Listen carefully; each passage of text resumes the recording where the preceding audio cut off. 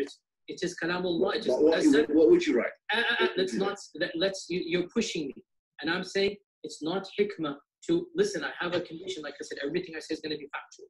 If I wanted to do tawdiyah and whatnot, I would do it right now in front of you. Pause. The Quran is the... Okay, that's important. So let me just explain some of the things that they're saying. So when Mohammed Hijab is asking him the question, he's saying, again, munazzal is something that's revealed or divinely inspired by God. And he's saying, if you were given a blank mushaf, basically like a blank, sheet of paper or like a blank book, would you be able to write down what the revelation that God gave to Muhammad? Would you be able to write that down on that mushaf? And he's saying that's hard to answer. It's not that easy. He's saying it's not that easy. Now what he's saying right here, Tawriyah is it's like you know how Sunni Muslims are always accusing the Shia of doing taqiyya and lying and stuff like that. Tawriyah is the Sunni version of lying, basically permissible form of lying. And he said right here, I can do Tawriyah. I don't need to do that right now. Imagine if the shoe were on the other foot and we had a New Testament scholar being interviewed. Wait. Yeah. Wait. He actually said I could do lying here. I could lie right now, but I don't have to. Yeah, that's what Tawriyah means. It means. Let me replay. I mean, he says it in. Rewind that. Yeah. He says it in Arabic, but that's what Tawriyah means. Yeah. Let me replay that. What would you write? You're pushing me, and I'm saying it's not hikmah to, listen, I have a condition, like I said, everything I say is going to be factual. If I wanted to do tawdi and whatnot, I would. Is that it? Yeah. One more time. He said, no, right now, 5 seconds, go. 5 seconds. If I wanted to do tawdi and whatnot, I would do it right now in front of you. There is no need for tawdi. The Quran. Right there. Tawdi. Yeah. So he's admitting that he could be lying right now. Right. Yeah. And it would be perfectly acceptable. It would be perfectly acceptable. Even when doing scholarship? Even when doing scholarship about the Quran. He's saying I could lie to you right now. In other words, he's saying, look, you're asking me this question. I'm going to give you a blank mushaf. Write down the word of God on there. He said, I could lie to you right now. In other words, he's saying, I could say yes. I could say to you, yes, I could write down the word of God, but that would be lying. He said, I don't need to do tawriyah though. I don't need to do tawriyah. That's a Sunni doctrine. Yeah, go ahead, Ariel. What's up? Would you be able to explain what the difference is between what the Shia would consider permissible in terms of lying and the Sunnis? Yeah, well, in this context, so Muslims they have a lot of on the surface level, Islam looks like it's maybe something might look like permissible, moral or something like that. I mean, say moral. Like, for example, the Quran might say, do not say lies or do not bear falsehood or whatever it is. Don't lie. And that sounds nice. But then once you get into the nitty gritty, once you get into the details, what they actually mean is there are permissible forms of lying, but not just outright lying. And the example that one of the sheikhs give is now this is a Sunni, so this is gonna be the differences that Muslims are. This is an example that he gave. He wrote a fatwa on it, and I can give anyone the information. Any Muslims who challenge this and they say it's not true, or any Christian who wants to do some research on this, he gives a fatwa which is like a ruling, and he says. خلينا نشوف بعض الأمثلة، وهذه وردت مثلا في إسلام ويب فتوى رقم 29954. يقول السائل: أنا أعمل في صيدلية، يأتي أناس للسؤال عن صرف، يعني فكة، عايزين الصرف. تعرف أنه أغلبية اللي بيشتغلوا في المشاريع الصغيرة بيحتاجوا دايما الفكة حتى يتعاملوا مع الزبائن. فأحيانا بيجي واحد وأنت محرج تعطيه الفكة لأنك تريدها وفي نفس الوقت لا تريد أن تكذب. فهذا السائل يقول هذا الأمر، فأخبرهم أنه لا يوجد بينما يوجد، وأكون في حاجة لهذا الصرف من أجل العمل، فهل أنا آثم وماذا أفعل؟ لاحظوا جواب كل الفتاوى بيبتدي بالعبارة الأولى: الكذب حرام، وبعدين بيعطيك الحل اللي هو بينفي كل اللي قاله في الأول. الفتوى تقول بعد الحمد لله والصلاة والسلام على رسول الله: لا يحل لك أن تكذب على هؤلاء، ولكن كن صريحا معهم وأخبرهم بأن لديك صرفا. حلو، ممتاز، ولكنك في حاجة إليه لعملك، وليس في هذا أي حرج شرعي. ممتاز، والواجب عليك التوبة مما صنعت والحذر من العودة إليه. لو بقيت الفتوى إلى هنا لاعتبرتها أنا فتوى تقية مشجعة تدعو إلى التقوى، تدعو إلى الصدق، لكن ولك أن تستعمل التورية. هنا يبدأ الخداع الإسلامي. دايما العنوان شيء وما يأتي بعده شيء آخر. بأن تجيبهم بما يفهمون منه عدم وجود الصرف عندك، كأن تقول مثلا لا يوجد، وتقصد أنه لا يوجد صرف زائد على حاجتك. وقد صح عن عمران بن حسين قوله: إن في المعاريض لمندوحة عن الكذب، رواه البخاري في الأدب المفرد، والله أعلم.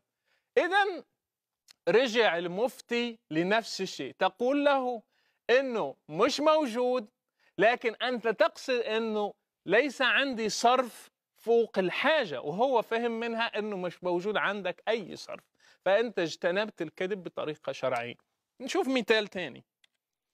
السؤال: هل الكذب حرام في جميع صوره؟ أنا طالبة في كلية، وبعض الأحيان تطلب مني زميلة أن أكتب لها اسمها في الحضور وهي ليست حاضرة. أبي رجل عصبي جدا، ودائما يقول لنا إذا تكلم أحد في التليفون يريده نقول له إنه ليس موجود لكي لا يرد عليه، وأنا لا أجرؤ أن أقول له إن هذا حرام، فماذا أفعل؟ بتخاف من أبوها. حاولت أن أتهرب من الرد على التليفون، لكن أحد إخوتي وقع في مشكلة. إيه اللي بتنصحني يا حضرة المفتي؟ دي على فكرة من إسلام ويب لمن يريد الرجوع إليها، فتوى رقم 39152.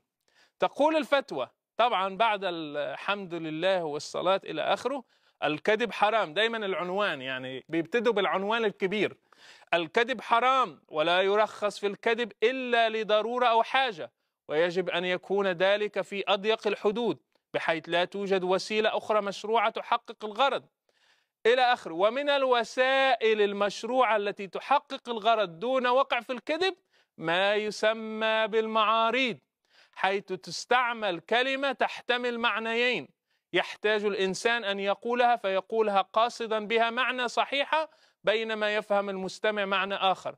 ومن ذلك أن تقولي عن أبيك إنه غير موجود، قولي لهم إنه غير موجود، وتقصدين إنه غير موجود أمامك أو في غرفتك ونحو ذلك.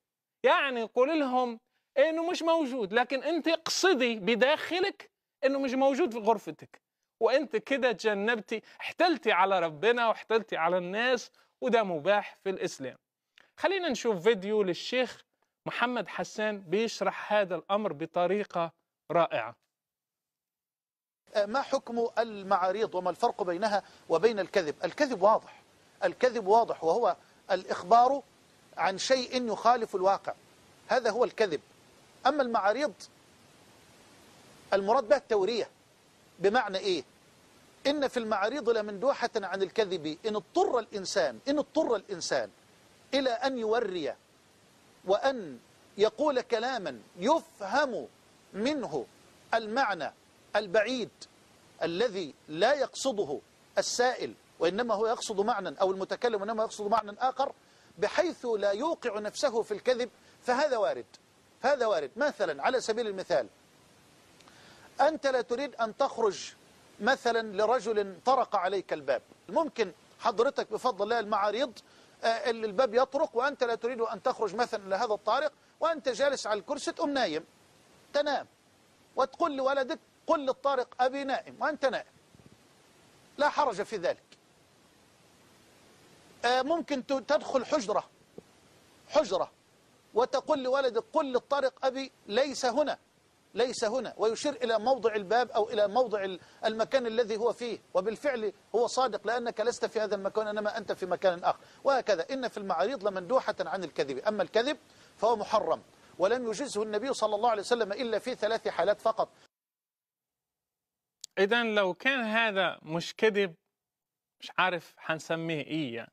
المعاريض والتورية وال3 حالات نبقى يعني الكذب في كل الحالات، مفيش حالة لا يوجد فيها كذب في الإسلام.